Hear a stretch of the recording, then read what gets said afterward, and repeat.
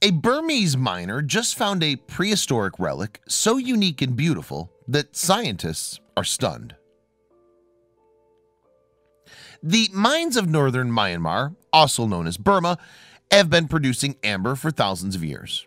What one miner found encased in a piece of rock in 2015, however, was truly unique. In fact, to the surprise of international scientists, he had unearthed the remains of a never-before-documented prehistoric creature. Made of tree resin, which is hardened over time, amber is a semi-precious gemstone that has long been used in jewelry. And as anyone who's seen Jurassic Park knows, it can sometimes contain fossilized prehistoric insects, such as mosquitoes. What this piece of Burmese amber contained, however, was even more amazing than that. Also known as Burmite, Burmese amber was formed in the Cretaceous era.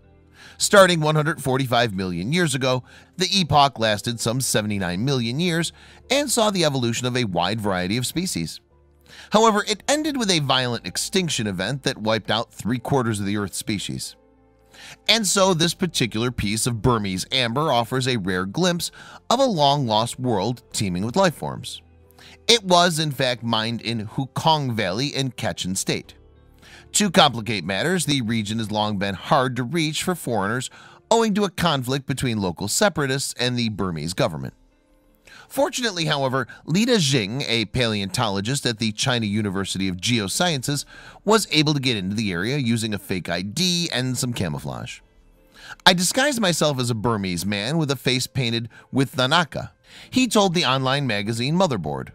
Thanaka is a cosmetic mixture widely worn in Myanmar. Once inside Kachin, Jing found a piece of amber at a market in the city of Myitkyina. Apparently intended for jeweler's workshop, it had been cut and polished. This suggested that the miner had missed its true value. And on top of that, the market vendor had wrongly identified the fossil inside it as plant remains. After the amber had been scanned, a complete description of the fossil was published in the journal Current Biology in December 2016. The lump of Cretaceous-era plant resin was found to be 99 million years old, and in honor of co-author Dr. Philip Curry's wife, it was nicknamed Eva. A beautiful fossil was how Dr. Paul Barnett of London's Natural History Museum described it to the BBC. Indeed, what Eva actually contained were the remains of a preserved 1.4-inch long dinosaur tail. Moreover, the tail included not only bones, skin, and tissue, but a covering of minute feathers. What this new specimen shows is the 3D arrangement of feathers in a Mesozoic dinosaur bird for the first time, Dr. Barnett told the BBC in December 2016. Almost all the other feathered dinosaur fossils that we have are flattened and 2D only, which has obscured some important features of their anatomy. Now, while the presence of feathers might suggest that these are the remains of a bird, the authors of the study have been able to rule that out. The vertebrae are not fused, as in modern birds and their closest relatives, said Dr. Ryan McKellar to the BBC. Instead, the tail is long and flexible. The authors have therefore come to the conclusion that the tail belongs to a young Coelurosaur. Coelurosauria were theropod dinosaurs, that is, carnivorous beasts that walked or ran on their hind legs.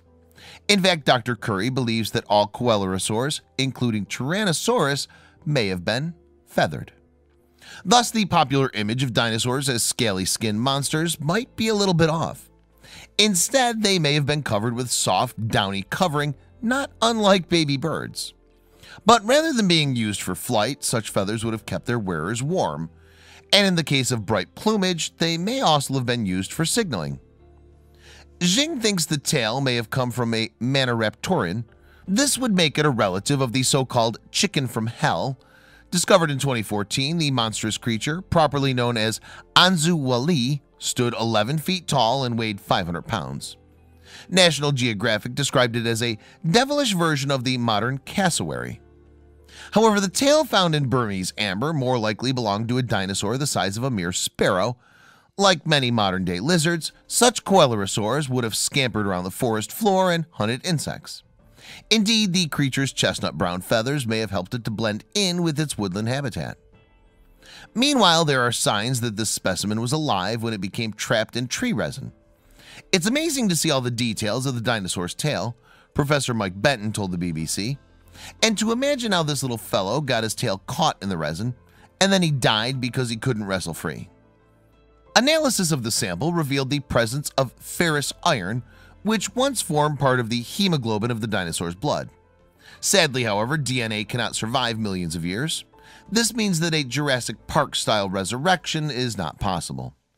Ferrous iron is still a positive sign, though. It means future samples might be able to reveal characteristics such as skin patterns. More generally, the tail is revealing new information about the evolutionary development of flight feathers. It also adds to the body of evidence that small predatory dinosaurs, such as this one, were the ancestors of modern bird species. Of course, though, birds did already exist at the time this amber was formed. In fact, in June 2016, the same researchers published a report about fossils in the Cretaceous-era bird wings found in the same region of Myanmar. Roughly an inch in size, the minute remains are believed to be from baby birds that got caught in tree sap. Intriguingly, the wings had claws for climbing. In the grand scheme of things, though, little is known about the fossils of northern Myanmar. The mines are extremely dangerous, so foreigners can hardly get there, Jing told Motherboard. However, with an end to the regional conflict in sight, that might be about to change. With closer scientific scrutiny, it's possible that more exciting discoveries will be made in Myanmar in the not-too-distant future. Maybe we can find a complete dinosaur, Jing told National Geographic in December 2016.